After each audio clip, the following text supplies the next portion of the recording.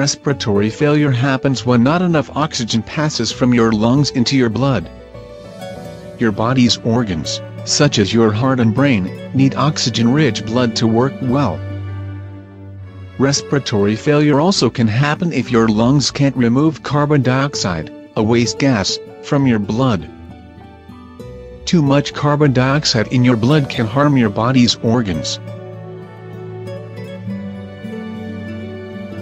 Diseases and conditions that affect your breathing can cause respiratory failure. Examples include lung diseases such as COPD, chronic obstructive pulmonary disease, pneumonia, pulmonary embolism, and cystic fibrosis. Conditions that affect the nerves and muscles that control breathing, such as spinal cord injuries, muscular dystrophy and stroke. Damage to the tissues and ribs around the lungs. An injury to the chest can cause this damage.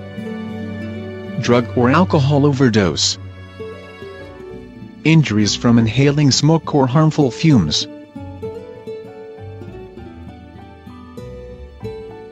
Treatment for respiratory failure depends on whether the condition is acute, short-term, or chronic, ongoing, and how severe it is.